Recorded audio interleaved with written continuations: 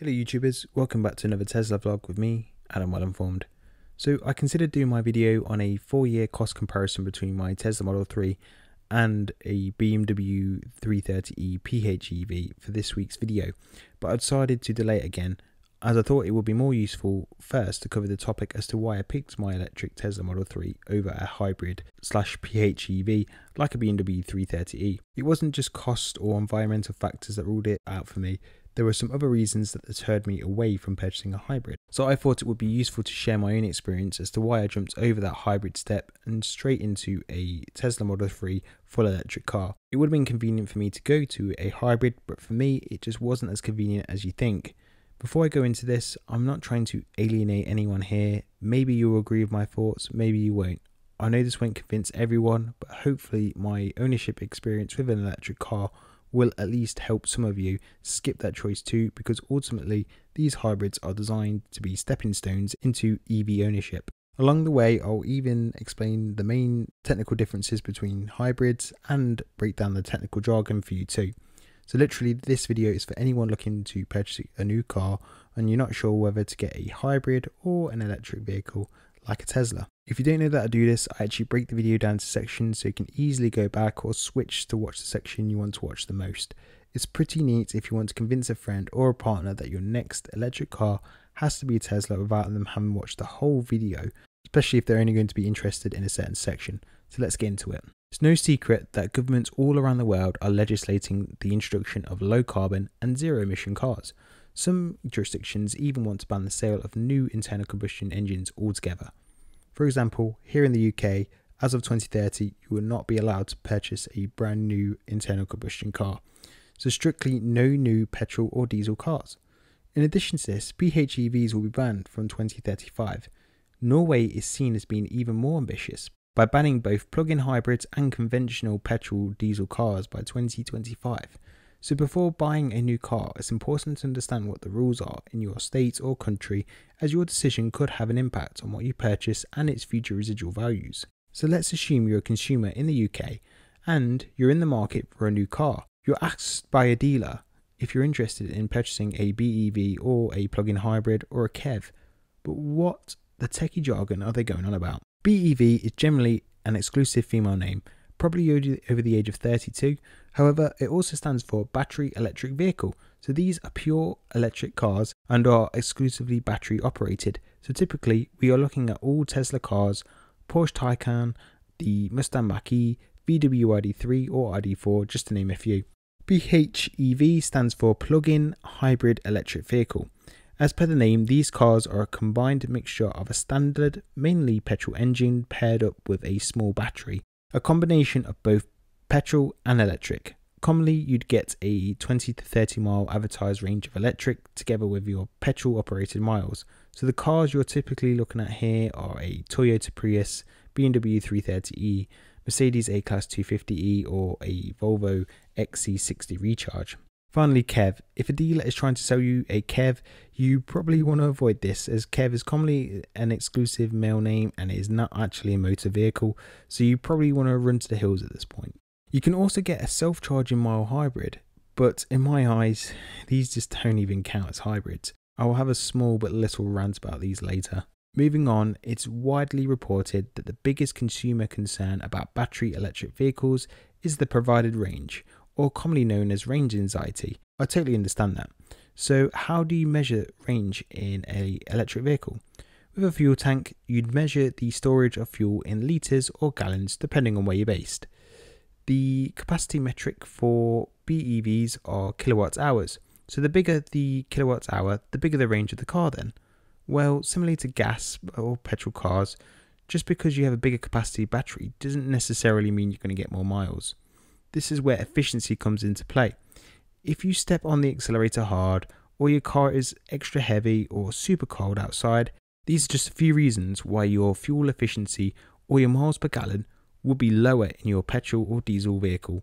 Battery electric vehicles are no different, and the same rules of efficiency apply to electric cars, except you're not using more fuel, you're using more battery power instead. How do you compare the cost of refueling and charging then? You'll be well aware fuel gets charged per litre or gallon, but for a battery electric vehicle, we are charged per kilowatt hour. So a real basic metric would be to times the tariff price of your electric by the battery capacity of the vehicle. So using my own situation as an example, my battery capacity is about 50 kilowatts, so I pay just 5p per kilowatt hour of electric used when I charge my vehicle. This means I pay just £2.50 or $3.50 for circa 270 miles of advertised range. If you're using a public charger, you will likely be charged per kilowatt hour too, unless it's a free charger, though in some states in the US they are charged by the minute instead. Now at this point I'm expecting you to say 270 miles, that's not near enough what I can get now. I can get more in my ICE vehicle and way more in a plug-in hybrid, which is probably true to the degree. But apart from me having one of the lowest range Teslas on offer, they still do offer over 300 and 400 mile range cars. But discounting that, you need to think outside of what you already know, which is difficult because the whole refueling concept is an unconscious habit for us and our elders for many decades. So what is the secret to EV range? I agree, range anxiety is absolutely a thing if you're new to electric vehicles, but that's because you're thinking of a full discharge of the battery by going from max charge to 0%. With your petrol or gas car, that is the way you've always operated. Full tank to a quarter tank or near empty tank means time to refill. The amount you fill up per month varies depending on your driving habits, but to put it in a simpler, fairer term, let's say you're an average everyday driver. Did you know the average US driver drives just 30 miles a day? It's even lower in the UK, but would us battery electric vehicle drivers still need to recharge after a day using these stats? Absolutely not. In my Model 3, heck, I could drive over a week before it would deplete to near empty levels, but we don't do that. When the journey's done, we plug in at home and my car is ready for the next journey. Small, consistent top-ups. Heck, I may leave it 4 or 5 days before I decide to charge, but it's never inconvenient because my home charger is my own virtual petrol station. So the secret is not to consider your full rated range in miles, but to consider how much mileage a day you'll be doing. 270 miles in a day is a hell of a lot of mileage for an everyday user. And whilst I do appreciate some users do that in over a day, potentially 5 days a week, I think you'd probably agree that is a niche requirement doing an annual mileage of over 70,000 miles a year. This doesn't represent the average driver representation of 30 miles a day and circa 10,000 miles a year. Bringing this back to the core point of BEV versus plug-in hybrid. So right now you might agree with me to a degree. Now you're thinking you need to do this annual road trip to, I don't know, Nanny Bev and Granda Kev's house, which is usually a 300-mile road trip. What do you do here? You can't possibly have this daily range mindset anymore, can you? Don't panic. This is normal to feel that range anxiety at first. This is currently inconvenient because you just don't know how to work out the whole charging malarkey and the stopping and the starting and how much it's going to take to charge, etc. But before you skip straight to a plug-in hybrid at this point, my Tesla navigation will just take this whole thing out for me and work it out. To do that, I'm going to use an online tool called a Better Route Planner. You can also download it as an app on your phone. I've spoken about this app before in many different videos, which I'll link on the screen for you. But to summarize the situation, it would take 5 hours of pure driving to get from Leicester to Glasgow, and that's around 307 miles. 5 hours and 22 minutes, including charging time. I'm not sure about you, but 5 hours is a long time driving. With this, 22 minutes is charging time. I can stop, put the car on charge, take myself and the kids to the toilet, grab a quick snack from the shop, and it's ready to go. 22 minutes isn't wasted time, it's easily filled productively. But best of all, it would cost just over £12 or $17. That includes initial home charging and some supercharger costs to get there. Which leads me to my plug-in hybrid comparison. With a plug-in hybrid, we'll be relying on the petrol and diesel engine, which is what we're used to at the moment. So it is more comfortable because it is what we're used to. When it comes to daily driving, I'd still probably be in the same habit of refueling the car when my tank would be almost empty. I'd probably charge less because realistically, I could be lazy and just rely on that petrol engine instead. But let's say I did charge wherever possible. If I use a BMW 330e as an example, I should expect to get 23 miles of electric range and then 298 miles on petrol according to the EPA estimates on the US Fuel Economy Government website.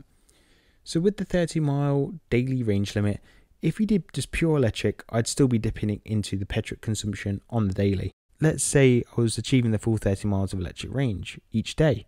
Car may just cut out of the pure electric mode for any reason, like if I accelerated too hard, I drove beyond a certain speed limit, I turned on the heating or I turned the aircon on. I'd even read that if utilising the full EV mode for an extended period of time, the fuel can actually degrade in quality over time and the engine may need to burn some fuel as a result.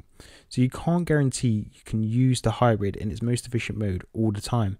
Using the whole 307 mile trip with a BMW 330e, the battery pack has a 12 kilowatts capacity, so electric costs would be just 60p. But the conventional 40 litre petrol tank at an average UK cost at the moment of £1.28 would total £51.20 or £51.80 including the battery charge cost. So in comparison, I'd pay about £40 more just one way to save just 22 minutes in charging time.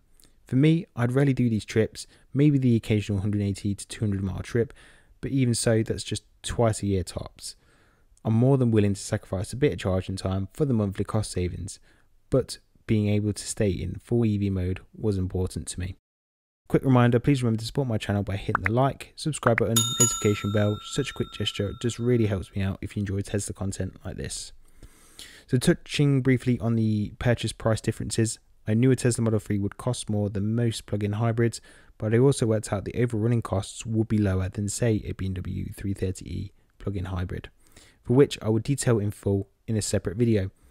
As I understand it, the hybrid vehicles do not qualify for the plug-in grant here in the UK, whereas previously they did qualify.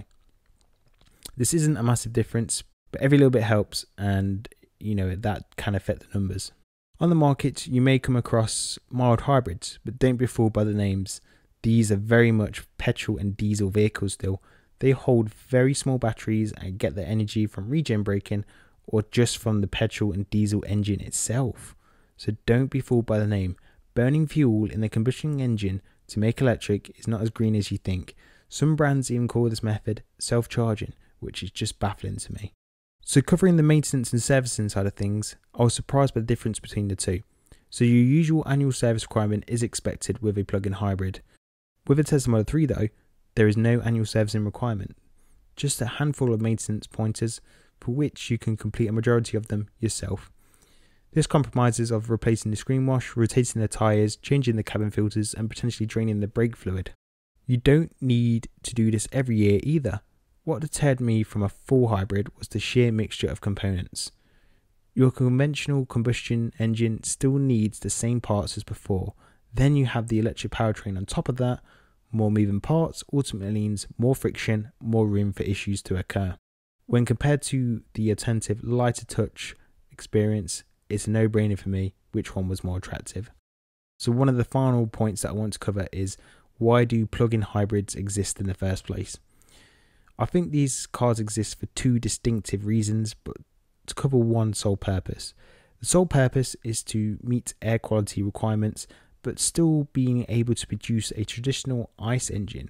But to the consumer, it tackles the key perceived problem, and that is range anxiety. This is the consumer's biggest concern, so it ticks that box.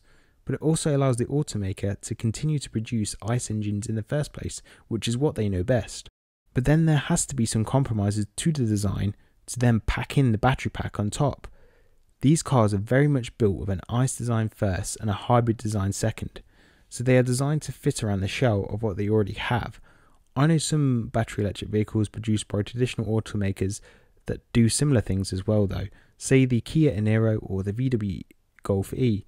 But the BEVs that do ultimately sell better are actually the vehicles that run on their own dedicated platforms, such as Tesla's, the Renault Zoe, the VW ID3, just to name a few. So by running on a dedicated platform, there are many benefits to the consumer because the design isn't compromised. So with the Mustang Mach-E or a Tesla vehicle, for example, we get a frunk or a front compartment under the bonnet, whereas a Kia e-Niro has no frunk because it was built to fit within its ICE design first. Going to the back end of the car for a plug-in hybrid, the boot space can also be a compromised area because of the same issues of having to compromise in design. Using the BMW 330e as an example again, this has around 105 litres less space than its petrol and diesel alternatives of the same car. If this is a family car all that space is going to actually add up. The second and final point, I think, is automakers suffer from something called the Osborne effect. If you're wondering what that is, it's a social phenomenon of customers cancelling or deferring orders for the current soon-to-be obsolete product as an unexpected drawback of the company's announcement of a future product prematurely. It's no secret that 9 out of 10 consumers would not go back to an ICE vehicle, and even less move back if they own a Tesla. So these automakers know once they get bums in EVs, they sell. They can't just turn off their ICE car sales and move straight into EVs. It takes many years to design a car, get a battery supply, and then produce that car. They need to transition, but they can't just introduce an EV in limited supply and say this is the best sedan that you can buy from us now, because they'll just isolate sales of their existing ICE lineup. They'd be making their ICE cars totally obsolete at this point, and this being the Osborne effect. I think this is partly why they have plug-in hybrids, because it keeps the consumer within the brand and encourages a partial EV powertrain with what they know, in hope that that will tie them over until the automaker has transitioned further into a full EV future. So conclusions. So even though PHEVs are very much their own product, to me, when you get underneath the marketing surface, they just seem like a compromised ICE vehicle. I know some of you will still have this range anxiety issue, and even with my help, it's still going to be too much for you to move straight into a battery electric vehicle. I'd much rather you get a plug-in hybrid than to replace your car with another pure ICE vehicle. This will act as a short-term stepping stone, but overall my research of having a dedicated EV was by far the best alternative to a pure ICE vehicle. There's a uncompromised design, so I get all the storage benefits with the cost advantages of running an EV. When we consider the range, we need to consider range per day rather than range per full capacity. I'd say that's only really an issue if you're consistently doing long range trips. Then again, there are 300 to 400 mile range EVs on the market right now, and supercharging can be paired up with a toilet or a coffee break, so there's no wasted time. Particularly for the masses, an EV makes perfect sense, and over the coming years it won't be long before the start of initial purchase costs decrease to even cheaper than the hybrid and full gas alternatives. If you enjoyed this video, I have many more videos focused on my own EV journey, so you can get an even greater insight into EV ownership. That's it. Now you've been informed on my thoughts of the plug-in hybrid versus battery electric vehicles. Let me know what your thoughts are on this video. Would you now consider a battery electric vehicle over a plug-in hybrid now? Don't forget to support my channel by hitting the like, subscribe, and sharing the video with your friends and family. I really enjoy doing these Tesla vlogs, and the support is hugely welcomed by me. Thanks for watching, and I'll see you in the next one.